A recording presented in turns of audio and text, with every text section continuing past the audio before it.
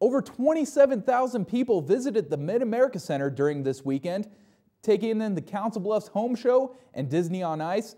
And at the City Council meeting Monday, March 8th, Mayor Tom Hanafan took notice of the hard work done by the Mid-America Center. When the Mid-America Center was built and an entertainment area was developed, I don't think people really understood what really would happen.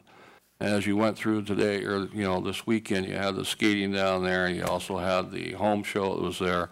Bass Pro was packed.